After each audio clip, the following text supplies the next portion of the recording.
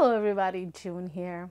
I don't think I've talked about this at all, but the way that I became interested in sewing was because I was involved in some historical reenactment when I was in my late teens and I wanted to be able to sew my own clothes for that. That was a very long time ago, but that was sort of the in way to sewing, and then eventually I decided that I just wanted to make my own clothes. So I guess I've had two sewing lives. That one in the beginning where I did actually make a few easy things, and then my sewing life proper that started about 15 years ago.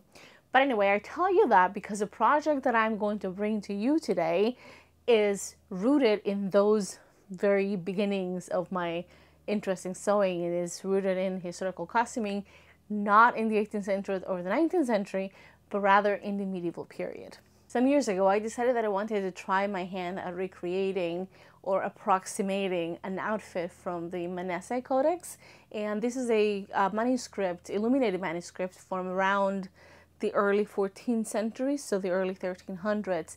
And in that manuscript, you can see very clearly the variety of styles that people, specifically women, which is what I'm looking at, were wearing at the time. And the outfit that caught my attention is an outfit that consists of an undercoat, so a dress. It's not quite a tunic, but it's not a coat hardy as will be known and as it will look later in the 14th century. It's still very billowy. It's not shape forming at all. And then the surcoat is worn on top of the coat, but that is a garment for another video. But I decided about, I don't know, a week and a half ago, maybe 2 weeks ago, that this was the perfect time to start working on that. And so I did. I decided to start on the coat, obviously, because, you know, working from the inside out. I already had a chemise because before I moved to New York, I was still doing, or I guess I was again doing that medieval reenactment. And so I had a shift to go underneath, shoes, I had all of that. So it's really just the outfit. For the coat, C-O-T-E, not C-O-A-T, I'm using this pattern, and the name is in French and I'm absolutely going to butcher it, but I'm going to put a screenshot of the pattern here so you can see it.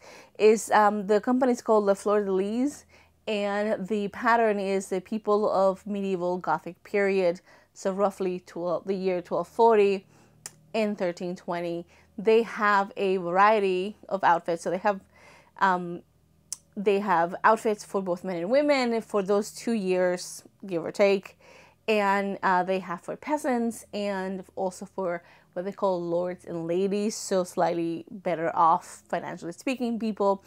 And like pretty much every medieval pattern around this period and before that, this is all just built around triangles and rectangles for the most part.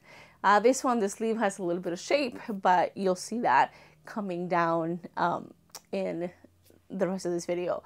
But before I jump into the making of this coat, I do want to say that this pattern, which I have used before to make a similar coat / tunic for a man, the pattern is fine. The instructions are just not there. They assume that you know how to do a lot of things. For example, the instructions for the gore say, cut the gores to your need and style, stitch all 8 gores to the body, straight sides together, matching dots. That's it. So if you have never sewn anything like this, you will need to go find instructions somewhere else. You will need to find actual sewing directions for these kinds of tunics on the internet. That is not difficult to do. There's a lot of that because we have the Society for Creative Anachronism, which is very much involved and interested in all kinds of medieval costuming, and there's a lot of resources for those kinds of things out there. So putting it out there, pattern is fine, instructions not so great. On the plus side, the pattern does have a lot of historical information, which is great. It is a lot more historically accurate and a lot more historically informed than what you will find with patterns like Burda or the costume patterns for, you know, Simplicity, Butterick, McCall's, whatever it may be. So with that out of the way, let's get to making this thing. The first thing I did was obviously trace the pattern. I never cut my patterns because I want to be able to use them in the future for other sizes. So I traced them, and before I cut them out, I shortened the body 3 inches and I shortened the sleeves 2 inches. Obviously, with the shortening of the body goes the shortening of the gores. And what you see me cutting here is the gore. So this is the first set of 4 sets, so it's a total of 8 gores. And I had already cut the actual body out of fabric, but because it was so long and it doesn't fit on my cutting table, I had to do it in my dining room, so on my dining room table. And I did record cutting the body, but silly me forgot that my camera was set to manual focus from a previous project, and so all of the footage that I have of that is out of focus, which is funny because I struggled quite a bit trying to make the body front and back fit on one width of fabric, so that would have been hilarious for you to watch. But here I'm just again continuing to pin and cut these gores, and there's a lot of them. After I cut the gores, I cut the sleeves. In a lot of these early period patterns, the sleeves are rectangles, but if you see here, these sleeves are actually shaped. Well, they're not shaped in that they're not curved, but they are not rectangles, they're trapezoidal. I am cutting them on the fold here, and there's no right or left sleeve, they're both the same.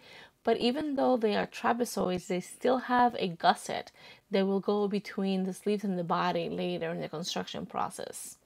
After I cut everything out, I started working on the back of the coat.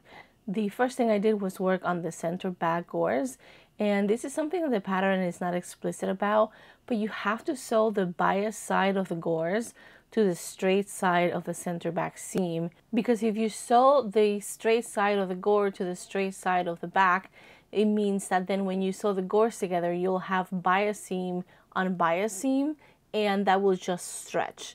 So bias to straight and then straight to straight.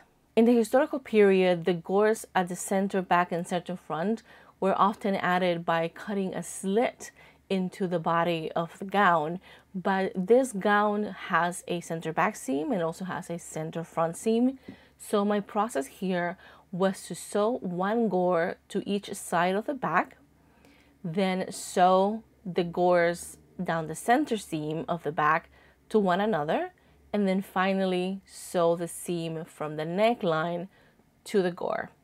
I repeated this for the side gores, so I sewed one side gore to one side of the back, one side gore to another side of the back, and then those eventually get to be sewn to the front of the gown. That completed the main construction for the back, and it meant that now my bag had 4 gores, 1 at each side and 2 at the center. And then I repeated the exact same process for the front. To join the front and the back, I started by sewing the shoulder seams together, just pretty normal stuff, shoulder seam to shoulder seam. Then I started to sew the gussets onto the sleeves, which is what I'm doing here. I made sure to mark all my points, and then I took this to the sewing machine and sewed the first side. Then I sewed the second side, and I started to pin the body of the sleeve to sew it, and then I realized that I actually made a mistake. I sewed the gusset to the sleeve wrong. As you can see here, this is not what a gusset is supposed to look like. It just looks like a protrusion on the sleeve. And so, yeah, big mistake. Obviously, I was a little bit rusty. This is not a tutorial on how to sew a gusset, but I'm going to leave a tutorial from Morgan Donner in the description that you can go see it, because she does explain it very well. Obviously, I messed up, and then a lot of seam ripping ensued. Then I sewed it again the correct way. You can see here it looks totally different. It actually looks like a gusset. With the sleeves constructed, I went ahead and I sewed them to the body of the gown.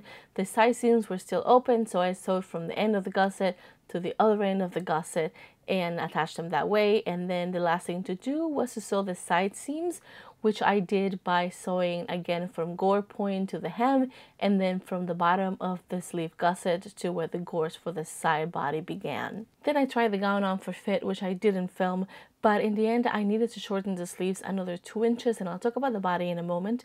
But after trying it on, I decided that it was best to finally finish the neckline so that it didn't stretch a lot. I did have to fudge a little bit with the center, so here you can see the center back seam, but on the center front I had to take it in. So at the very top of the neckline there's about an inch of seam allowance and tapering down to nothing about 6 inches down.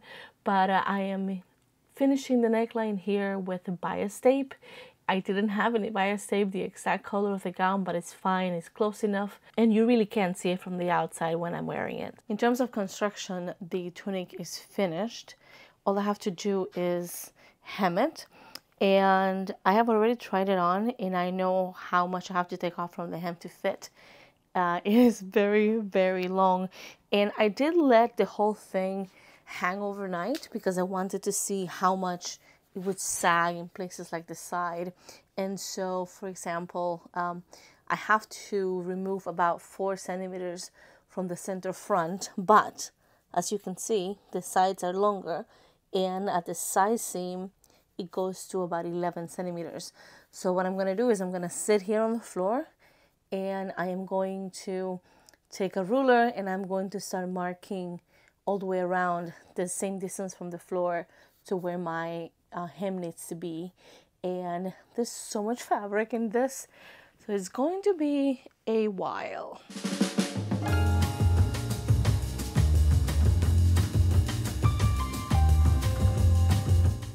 After measuring the hem, I went ahead and I pressed the hem and then sat down to a very long session of hand sewing.